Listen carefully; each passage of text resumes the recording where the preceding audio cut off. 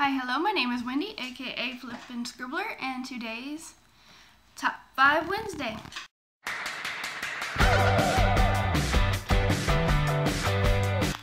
The topic for today is current obsessions that are non-bookish items.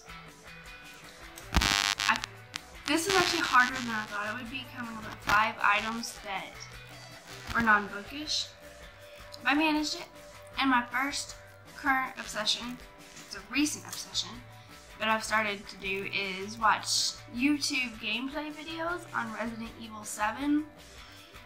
I wasn't able to pre-order the game, and it'll be, because I'm going to Comic-Con, I won't be able to actually buy the game for a couple of months. So I am watching the videos on YouTube. Watching other people play the videos, and I'm loving watching their different reactions and stuff, the jump scares. The game looks great. I'm excited to play this game, and it's going to be even better because once I actually get the game in a couple of months, I already kind of know what to do, so I won't be fumbling around like, oh my god, what do I do? No, I'll already know.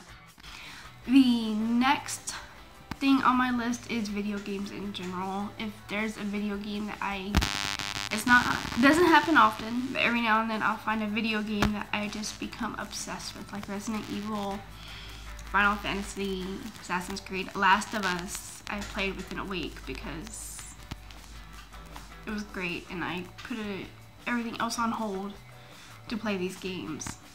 I do that. It happens. Not often, like I said, but on occasion. Next on my list is the television series Supernatural. I'm a huge Supernatural fan. I've rewatched the series now twice, and I'm currently on the middle of season 10, trying to catch up to season 12 because I haven't seen it yet. It makes me a horrible fan, I know, but that's the way it is. I haven't watched it yet. I will.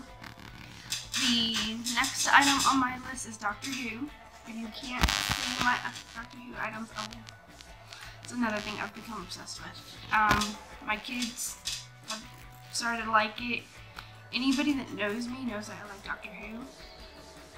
I am excited to know that it's coming back on this year. Yay! More new episodes.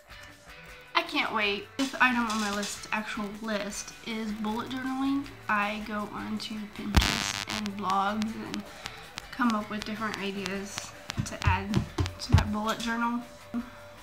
And that is it. That is my Top 5 Wednesday. If you want to join the conversation, head on over to Goodreads. I'll leave the link below. And if you like this video, let me know, and I will see y'all next time. Bye!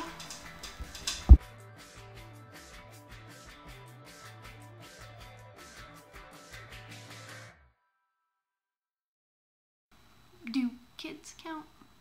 I'm not really certain, because the rest of my day is usually wrapped up in something they are doing.